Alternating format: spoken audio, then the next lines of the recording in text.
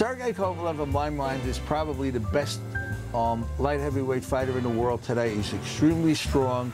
He's been unbelievably successful since he signed with Main Events with Kathy Duva. He's done. Kovalev has another knockout. Kovalev just mowed him down. They got him the best opponent they can find, and a real good boxer named Blake Caparello. Caparello can box. He moves real good. Super good jab. Very, very fast hands. Good combinations. Not a lot of experience. He hasn't fought anybody that we've ever heard of. But this is his, big opportunity. The question is, can he box good enough to beat the vicious, hard-punching Sergey Kovalev? That should be an interesting night of boxing on HBO Boxing After Dark on August the 2nd.